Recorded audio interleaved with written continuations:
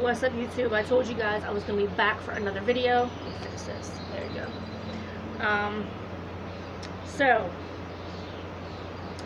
this first video that I want to do has been happening a lot in this area.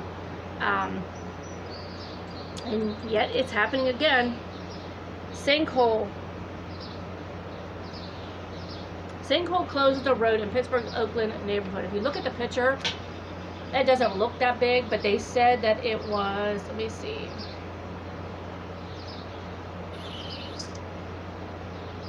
Okay, it just says a large sinkhole. It doesn't actually show like how big it is, but let me take a screenshot of that and let me zoom into it. So, there you go. So, let me tell you guys this. Sinkholes do not open up because of earthquakes and things like that. That's what they will tell you. Sinkholes open up because of them working underground. I know you guys are probably laughing when you watch this video, but it's true. Have you ever seen, when you're driving around, have you ever seen construction going on and they have like this big huge tent up and they have one little part of it open and you can see that you could go down underground? I did 3 times already. Not in my city, but when I was driving. And I'm like, why do they need a tent up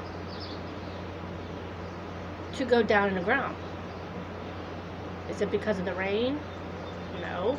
Because the whole construction site doesn't have a tent. It's just right over that little manhole cover.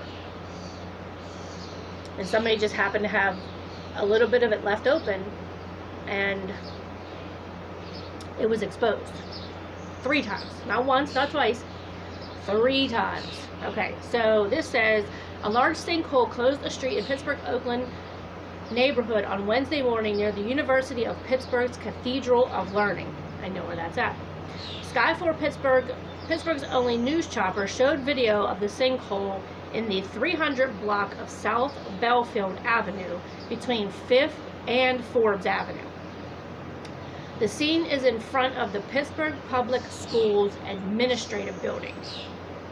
South Belfield Avenue is closed until repairs are being made. Guys, it is going to take them a lot to fix this sinkhole. It's going to be a lot of cement. That's crazy. Alright, y'all. So, yeah, sinkhole in Oakland. Do some research, guys. Because, one, we don't have physical earthquakes here. Okay? So, why would there be a sinkhole? And why is it only one sinkhole? There was one that was in another city that was close enough to me. Then there was this one in Oakland, and then there was one in Pittsburgh that swallowed part of a bus. Yeah. So, yeah, I mean, you can see it's big enough. It's going to take them a while. If you zoom back out, you can see, like, the bigger part of it. So, yeah, that's crazy. That's crazy, crazy, crazy. Alright, y'all. Like, comment, subscribe. Hit the bell for notifications. And let me know if you have noticed any sinkholes in your area. And it was crazy because actually there's 4.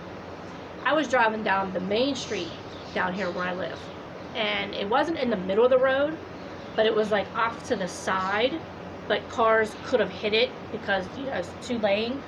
So a car coming around the bend, it was coming out into the street. So it was on the side of the street, but it came out into the street. So you would actually have to go around into the other lane.